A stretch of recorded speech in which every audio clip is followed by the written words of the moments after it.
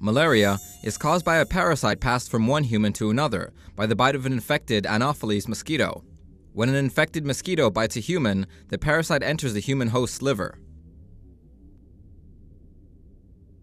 Once there, the parasite begins replicating rapidly. The parasites next enter the host's bloodstream and infect red blood cells. Infected red blood cells rupture and infect other blood cells.